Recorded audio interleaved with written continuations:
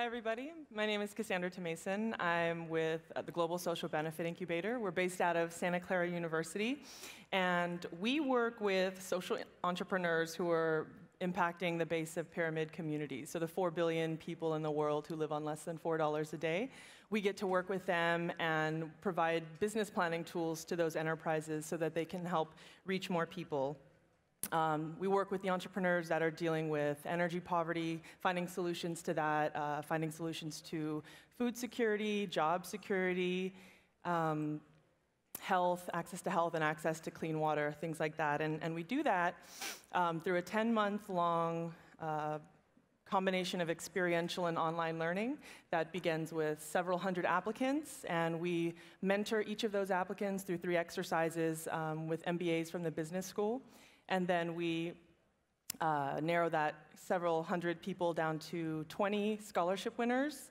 And we pair each of those scholarship winners up with venture capital, serial entrepreneur, and executive level mentors. Each of those get 2 to 3 mentors that are working with their organization over several months of online work focused on their business model, their business plan, and their investor pitch. And then they come to Santa Clara University for a 2-week boot camp, where we bring them to classroom lectures from Silicon Valley experts like Jeffrey Moore, as well as Santa Clara University engineering and business school faculty.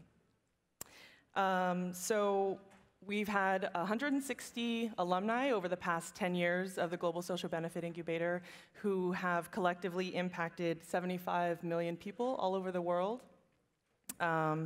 93% of those organizations are still operating, and 55% are scaling.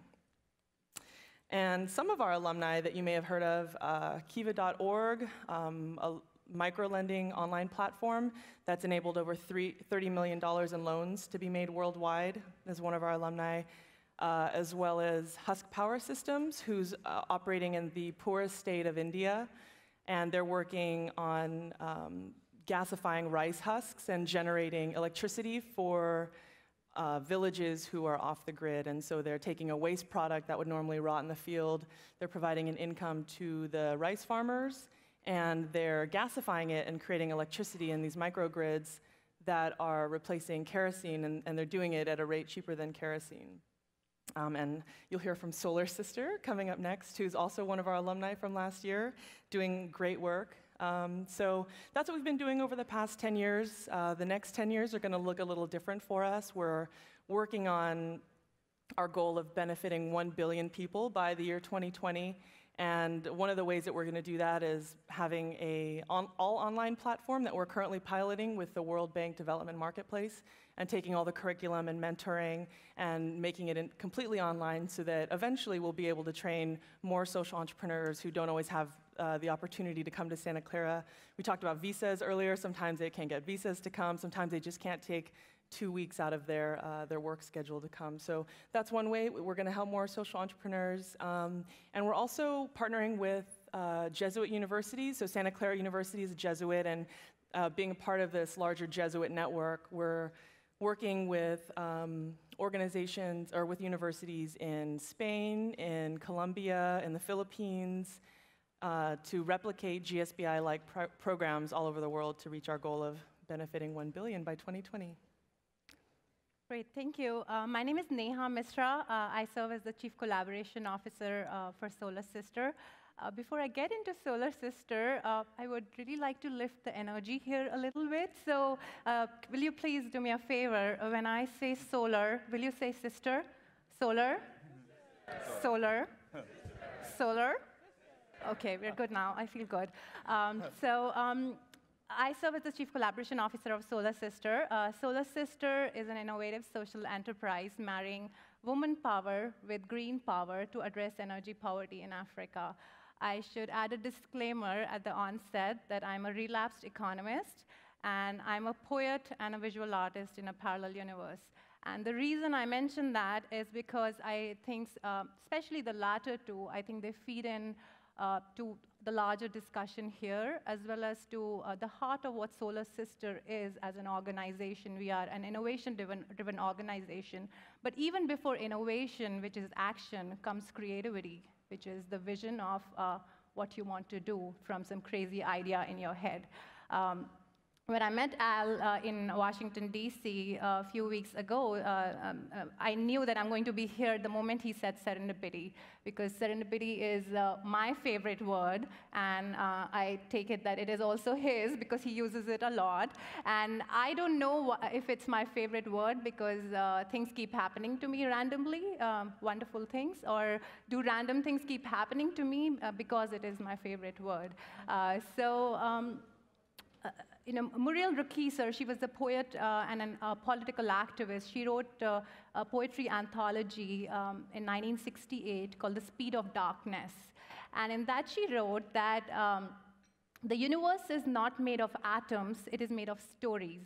So what I really want to do in my comments is put a human face to technology, because we are dealing with poverty, we are dealing with development, we are dealing with a lot of statistics-driven, some very harsh issues, but numbers are not just numbers.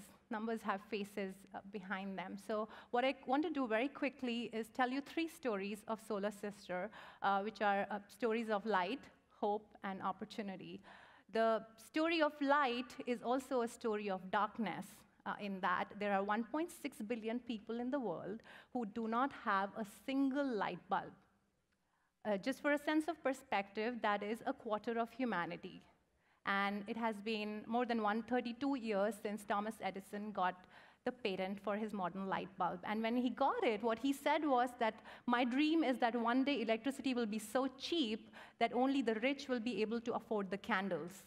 Now, wherever Thomas Edison is, God bless him, I would think that he might be twisting in his grave, because nor has electricity become very cheap, nor is it the case that only that the poor are not using candles. They are using candles, they're using dangerous candles.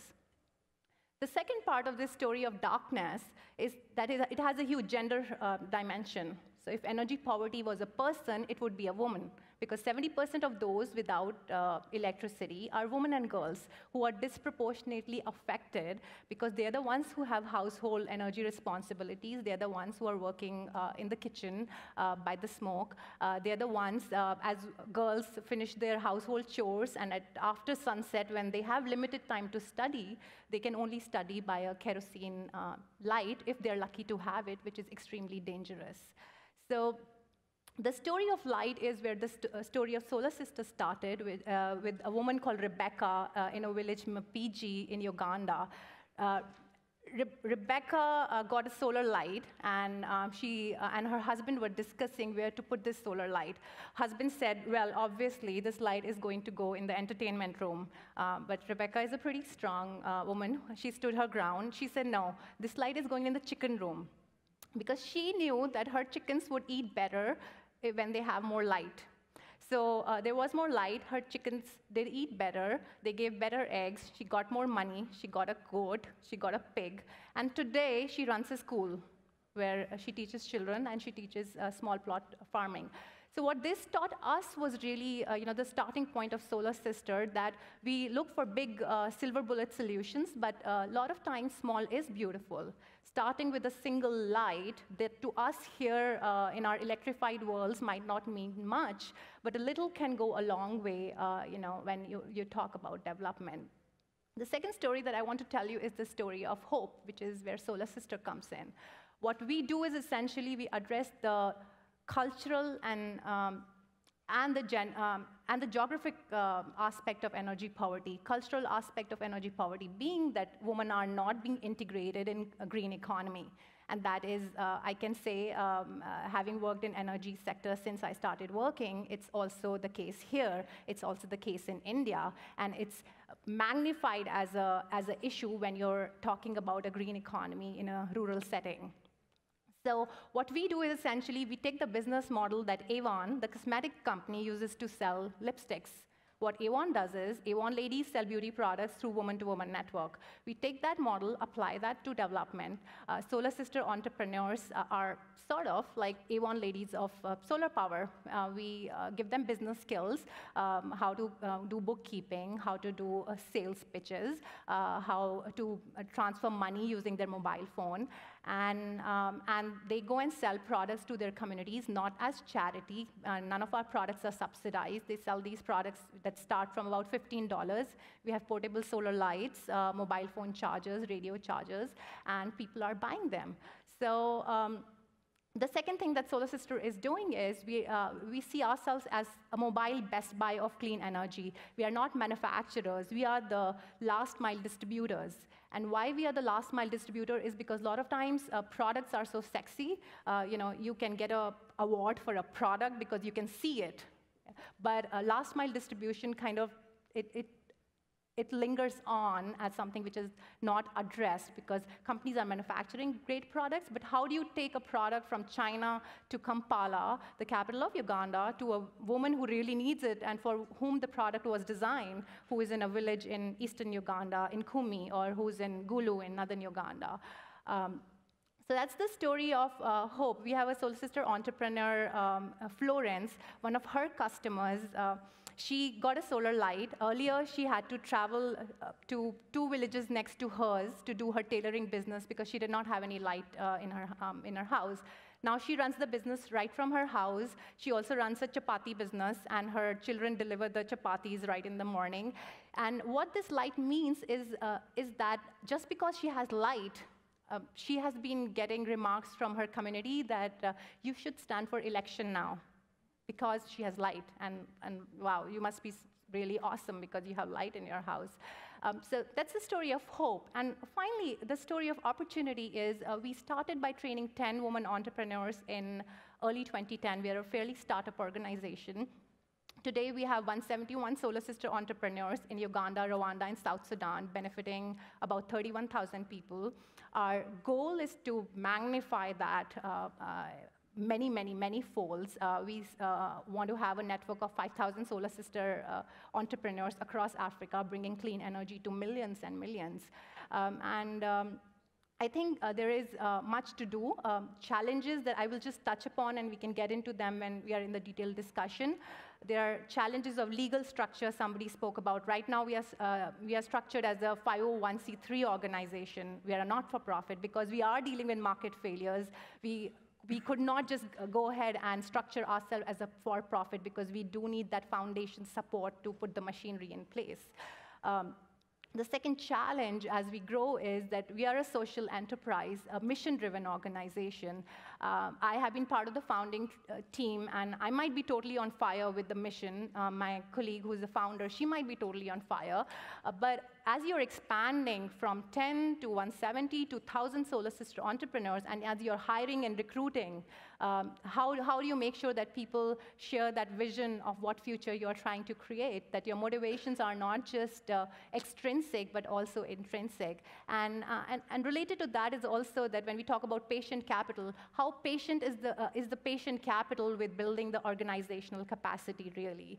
And then another thing that comes full circle is that as we are growing, there is innovation, but there's also creativity. How do you imbibe that culture of creativity as you're building a multinational social enterprise? I'll end on one note which relates to a question which was asked today on one of the earlier panels, that how do you address these challenges? How do you convince people to address these challenges? And I think that the answer lies in the messaging and communication being aspirational. When I travel in every nook and corner of Uganda, there is Coca-Cola there. And why is Coca-Cola there? Because Coca-Cola, when they're trying to sell a Coke bottle, they are not saying, fight heat. No, that's not their communication strategy. Their communication strategy is open happiness. And which is the communication strategy that development sector has to learn from the private sector and from the Silicon Valley. It's about dreams, it's about aspirations. So Solar Sister is not about darkness, despair, and lack of opportunity. That's what it is right now, the people who are suffering from lack of light. But what we are trying to create is light, hope, and opportunity. So thank you. Yes, Kim? Thank you. Thank you very much. I'm sorry I sort of arrived a little late. I didn't realize it was 4 o'clock. So even as moderator, I missed. Let me just say one word before I introduce Professor Funamizu, which is, I mean, we've heard in the previous panel about scaling up social enterprises and scaling up impact investing, and how do you use the impact investing? How do you use the franchise model? What can foundations contribute to the process?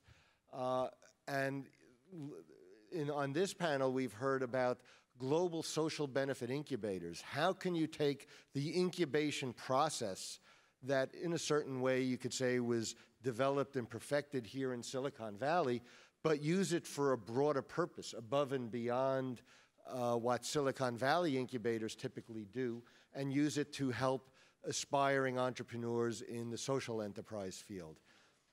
And we then just heard of one, but without meaning to diminish at all the wonderful work that Solar Sister does. We heard about one social enterprise, but by no means is this the only social enterprise. There are many of them in a lot of different sectors, but you can begin to see how you can take an innovation, the LED light bulb, solar, that was developed for one purpose, and suddenly start using it to distribute the last mile of electricity, to develop business models, to solve financial problems, and create jobs and employment for people.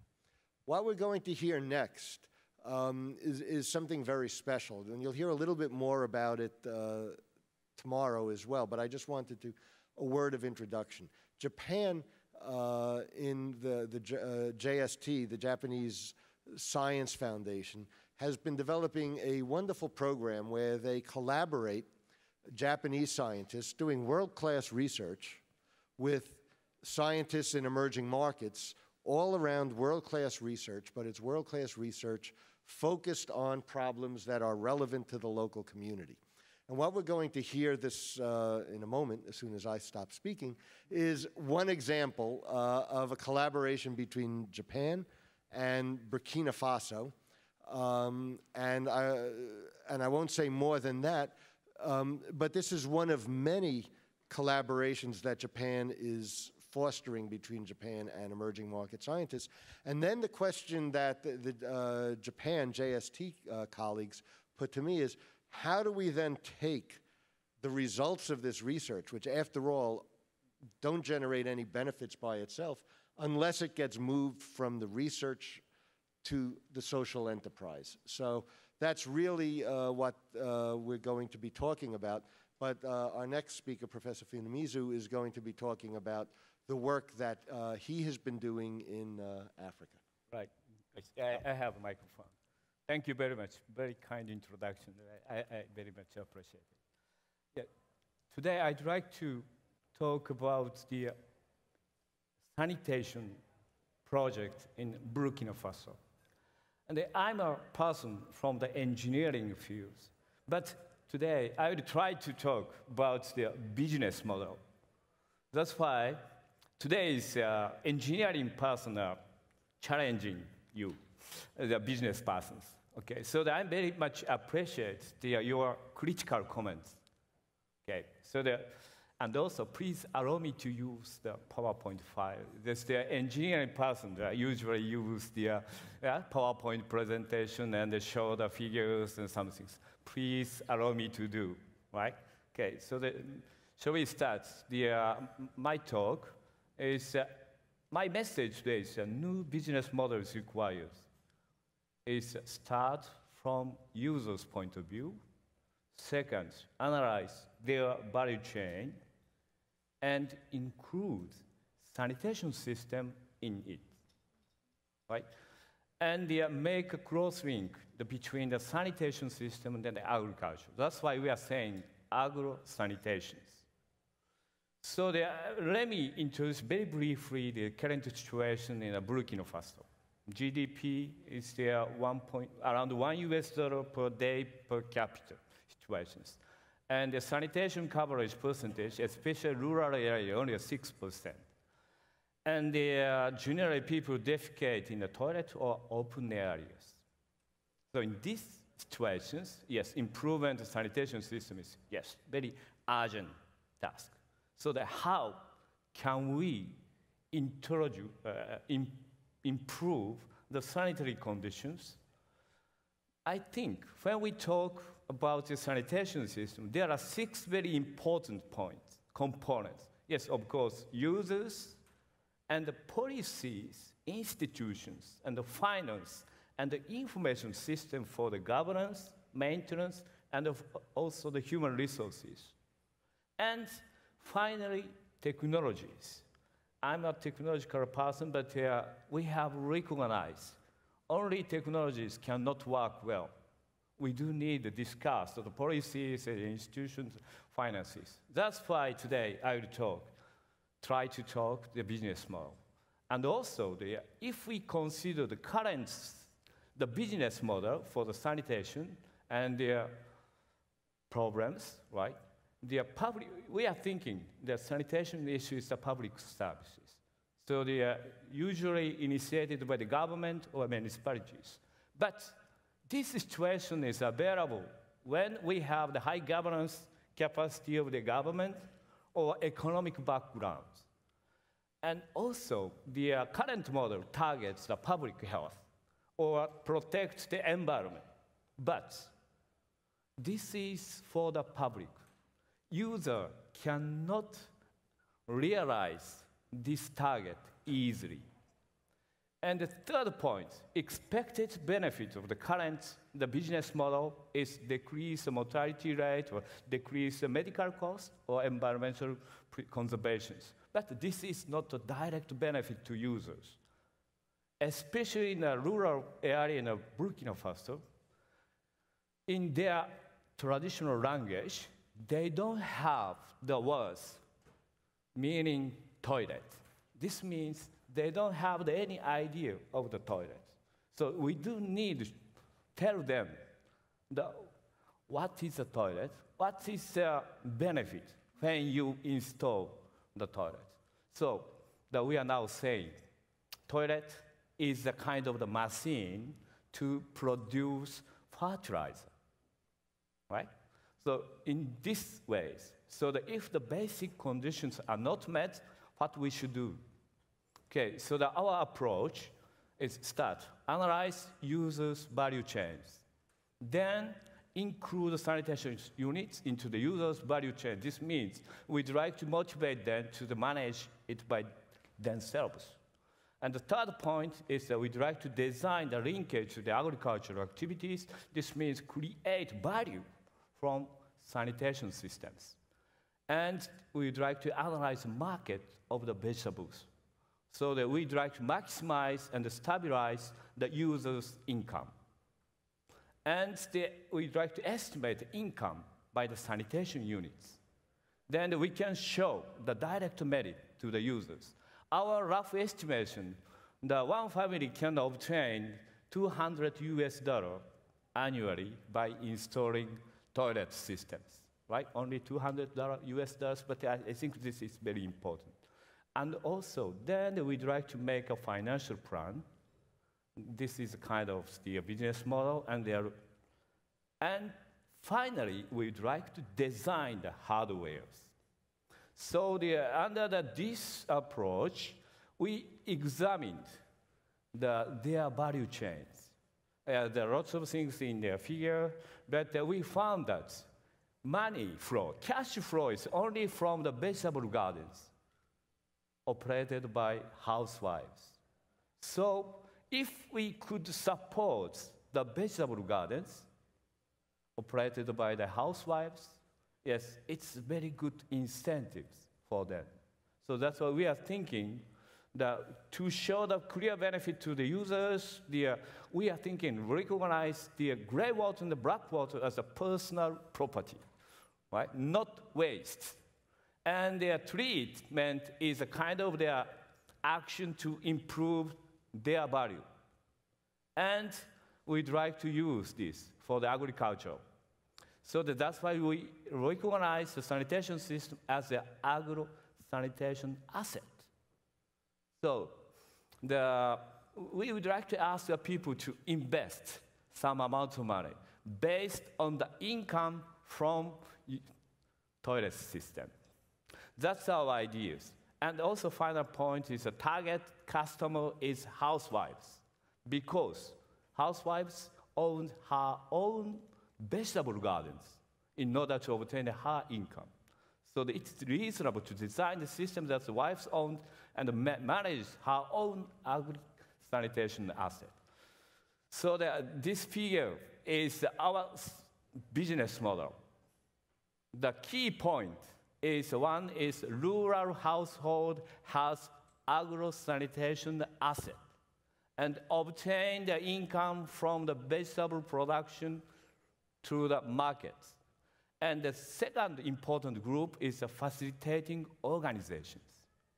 This group has three functions. One is microfinance system, make a loan, right, to their agro-sanitation asset, and also technical support for the agriculture activity, not sanitation system, and marketing support.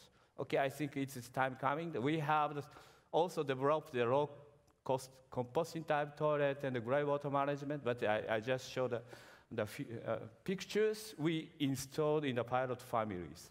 That's also how they are using their gray water and the urine in the agricultural activities. Okay, thank you. I think we have already there. Thank you very much.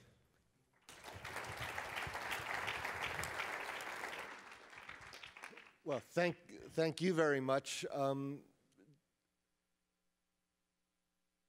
It seems to me that, again, what we see here is the opportunities to create jobs, to create income through innovation and entrepreneurship, not, again, just in high-tech sectors, but in very mundane areas, but using creative engineering, where you begin to see the link between agriculture, household waste, human waste, and it becomes a way of moving society up.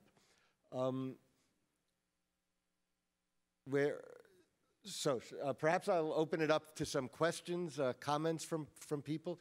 Do any of you have comments from what each other has said? And I know, Nea, you were talking about the financial model a little bit. Did you want to say anything about that? Yeah, sure. I also have a question for you. So in this case, so there isn't a demand right now, as in you're trying to create a demand. So I would see that as a challenge, right? Because it's so different. Like what we are trying to do is people need energy, and there's a very clear articulated demand that they have. And we're also trying to include improved cook stoves in our business portfolio. And there it's a problem because people do not connect the dots between health issues and having a cook stove, which is not efficient because it's been done for so many years. Do you find, as you are beginning to roll this out, as in culturally, how do you deal with that issue that, when you're trying to bring in a technology in a, that cultural setting? But as to the demand of the peoples and on the sanitation system, as I mentioned in my talk, they have nature, right, for the sanitation issues, so that they are using the nature for the defecations. That's why it's very hard for them to understand, right, the requirements of those kind of sanitary facilities. Right? That's the starting point. That's why we are saying, right, toilet is a kind of the machine for producing fertilizer. But they have the demand, right, to produce more vegetables, right, and also, even in a dry season, right, they would like to cultivate the vegetables because they can sell those at very high prices. Okay, so this is their demand, right? So we would like to connect these, right?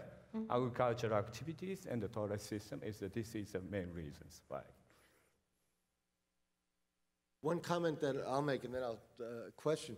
I thought it was very interesting what you were saying, because again, you started by a detailed study, sociological study, of what was going on in the village and what was going on in people's lives, because it's not only a matter of just sort of finding a technology, exporting it, and dropping it, parachuting it in. That doesn't work. We know that doesn't work. And so it really requires a way of finding the technology that can be integrated intelligently into people's lives.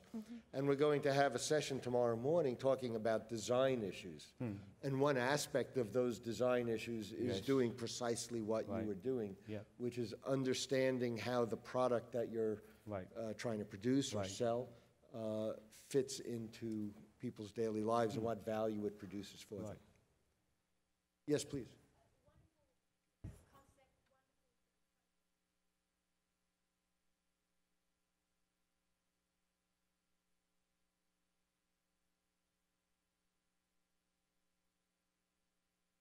Right.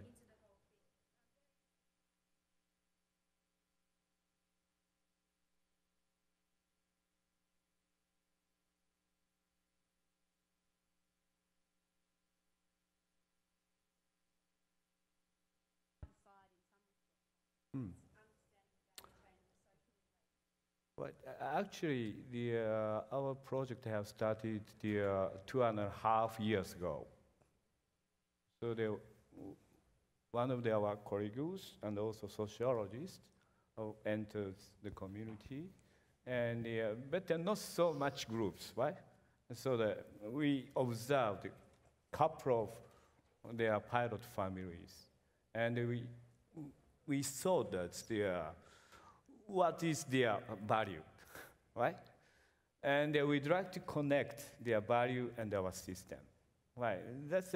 Maybe I think this is a very natural way to connect the sanitation system, the agriculture. Yeah, I have a microphone. Yeah, okay, let me take over here and then. Yeah. I was just wondering about the. Did you identify yourself, please? Yeah. I'm Ala Idris. I belong to an NGO in Egypt called Masr Al Khair. I'm Chief Knowledge Officer. I was just wondering about the program that targeted the people below $4 a day and the impact on 75 million people, how this was quantified, and where do you take people from below $4 to what? I mean, to the $4 limit? I mean, what's your objective in this case? And the other question is about, like, again, the value chain. If there's a systematic methodology for value chain analysis for communities that you are implementing. So here are two questions. Sure. So at the Global Social Benefit Incubator, we have our own target market. We're looking at social entrepreneurs who benefit the base of the pyramid, and that's what I meant by the 4 billion people living on less than $4 a day. So there's a lot of definitions of social enterprises, people working with disadvantaged groups, solving social problems all over the world. But the entrepreneurs that we work with, where we feel that we can provide the most value with the work that we do, is the entrepreneurs who are in the field, largely in developing countries. So that's where that number came from. And the 75 million people impacted, again, that comes from the social entrepreneurs that we work with. So we survey them all and try to understand exactly how many people Solar Sister has impacted, through their distribution network of Solar Sisters, and how many lights how much light are they bringing into the community? How many people are in those households that no longer have to breathe in kerosene fumes, things like that. So whether or not we can say that we caused those numbers, we certainly had an interaction with these organizations along the way. And we love to think that what we do had a direct impact, but it's a broader number. It's not a direct.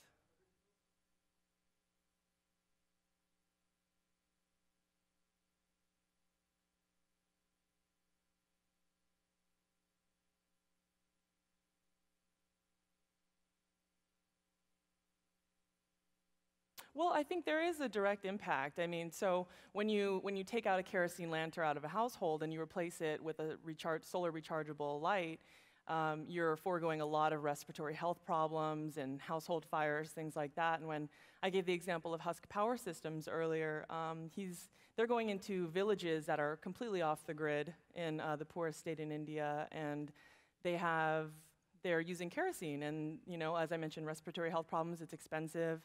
And they're going in and they're providing additional income to the farmers for a waste product. They're reducing carbon emissions, and they're providing light where there was none. So the number of lives impacted by that is kind of what goes into that number. And if I can just add, I think it's also a question of when you're talking about monitoring and evaluation, and I say this with my economist hat, that what is not measured is not valued, although my artist hat will say that stories are important and anecdotal evidence is also important. So it's also a question of, at the onset, when you're talking about impact investing or in an ecosystem, to lay out those terms exactly. What does it mean, energy poverty, if you're going to address in terms of sales of the products, in terms of increase of income of the people that we are selling those products to, in terms of reducing the number of fire-burn injuries. So, I think that's something that GSBI works with. And again, it's a very case-by-case thing that, depending on the nature of the enterprise, it would vary.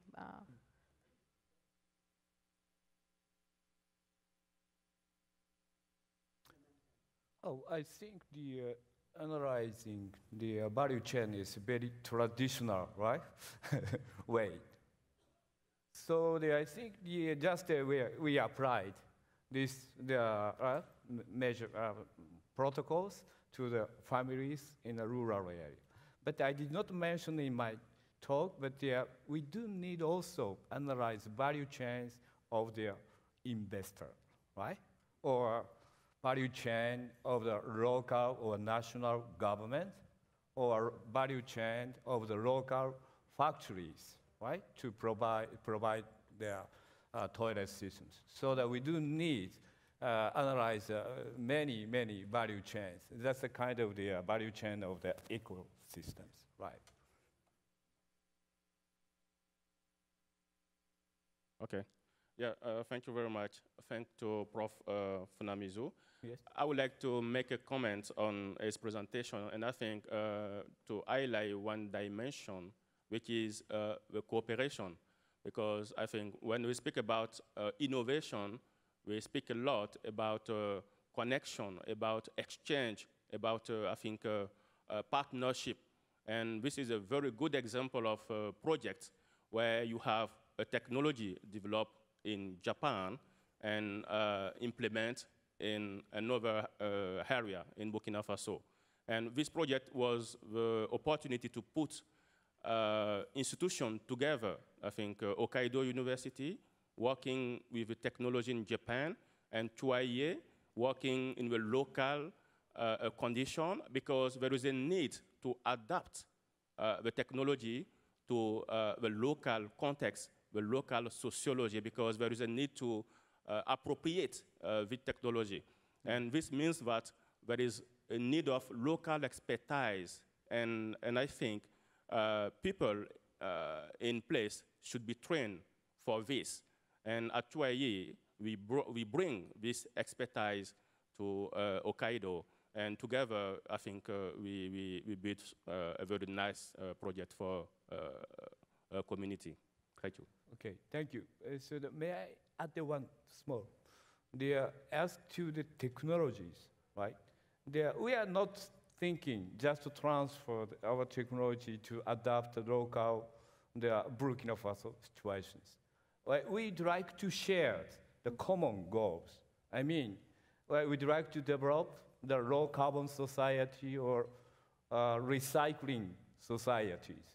I think the people in the Burkina Faso, they are very happy because they don't have now the infrastructures, but they can easily to reach those kind of societies, because in Japan, we have already invested lots of money for their infrastructures, right? It's very hard to change the systems, but there are people in the developing countries, unfortunately, they don't have any infrastructures, but they can easily, directly reach to the very good societies. Let's say another comment on the technologies. Thank you. Over here. Oh, I'm sorry, I've been forgetting you, and it's nothing personal. So first of all, thank you so much for your fascinating presentations and for your great work. And I want to address this to the room as much as to the panelists, because there's been an elephant in the room since I've been here, which is that we're talking about disruption of systems and about inclusion and diversity, and this is an incredibly diverse room, except for in one dimension, which is gender. And if you look around the room, there are more women here right now, probably because there are women on the stage, but if you look at the overall composition of who's on the stage and who's in this room, it's predominantly male. And yet, we're talking about solving the world's problems, and the reference keeps coming up to who are the decision makers and who are the end users of some of these technologies. And a lot of the input that we need, both at this level here and at the level of the developing countries, is from the women. So my question is, and as I've brought this topic up, I don't think that this is an explicit or intentional exclusion. I think it's something that happens by virtue of the system that we operate in. And I brought it up, and I've gotten wonderful examples of, well, you need to go talk to this other woman that's helping other women. And I think it's a much broader issue than that, in that if we're going to solve these problems, we all need to be thinking about how to include women's voices in the conversation. So I want to throw that back to the panel and hear your comments on how do we do that effectively. If I can say, from Solar Sister perspective, I think firstly it's really important to communicate that why we need to include women is not out of charity, it's not out of compassion, and those are all very valid and good reasons. But for example, off-grid energy market is a $1 trillion market. And women, they have purchasing power. They play important role in household consumer decisions. They're also the ones who have household energy-related responsibilities, like I said, whether it's collecting the fuel wood or kerosene. So if we are really to make a disruptive change, how can we forget about the majority and make that change? And I say that both from the demand side of it, how can we not educate women about what transformation solar light bulb can bring from versus using a dangerous kerosene light, and also from supply chain, that for all the talk about green economy, so much of it is so top down, and we are talking about bottom up innovation. So what does a Rio +20 summit mean to a woman in a village in Africa who has not seen electricity in her whole life, and whose children grew up knowing that grid is coming, but grid has not come. Now children have 10 children of their own, and grid is still not there. And here we have, we are planning of flights. I believe we are planning to have a human settlement on Mars, and yet there are people who have not seen a single light bulb. And I think it's on one side a thing about a global shame, But shame is another thing. But why we should do this is not because of the shame, because of the tremendous opportunity that we have. And I think that has to be our message on what we aspire to be, and not what we do not want. Yeah, to our sanitation issues, there are positive side and the negative sides. I said that our target customer is housewives, because they have their own vegetable gardens as a kind of the income source. That's why we'd like to support them. And also, we observe that in their families, right? Husband has their own wallet, right? Wife has another wallet. So the housewives has to take care of their children and the educations, everything.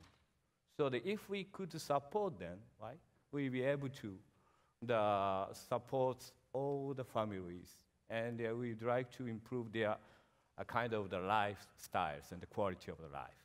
But negative side is when we install the toilet system, who will clean up the toilet, right? Who will, right, take care of the management of the compost or urine? So we would like to start the observations. After installing the sanitary systems, what will happen? Change? Are there any change in the lifestyle of especially the housewives? Right? Maybe a next chance, right? We'll be able to report what will happen. Right? We are very interested in this. Just to add one more thing. So at the program, at the Global Social Benefit Incubator, we focus a lot on bringing the Silicon Valley DNA and expertise to the people working in the developing world. But what we're also trying to do is bring a lot of the lessons that we're learning from the social entrepreneurs to the developed world, because they're the ones that are empowering women entrepreneurs to sell lights to other women who are controlling those purchases for homes. We have 2 entrepreneurs coming this year who are manufacturing banana stem leaves to make sanitary pads, because women and children miss school and work every month if they don't have the money to buy those important products. And so I think the social entrepreneurs are the answer to a lot of these questions, because they understand that out in the field and in the rest of the world, when you empower women, you empower communities. And I think that's very important for us all to embrace. Just one comment, Cassandra. Would you like to just mention that you're having this whole Global Social Benefit Incubator month coming up in Santa Clara? Oh, thank you. I would love to. Yeah. So right now, everybody's been working online with their mentors that I mentioned earlier. They're coming to Santa Clara University from all over the world. They're going to show up on August 11th, and on August 23rd, we are having our business plan presentation. So the entrepreneurs have been preparing for this for 8 months, and so I'd like to extend an invitation to you all to come to Santa Clara University on Thursday, August 23rd. It's an all-day event. It's free.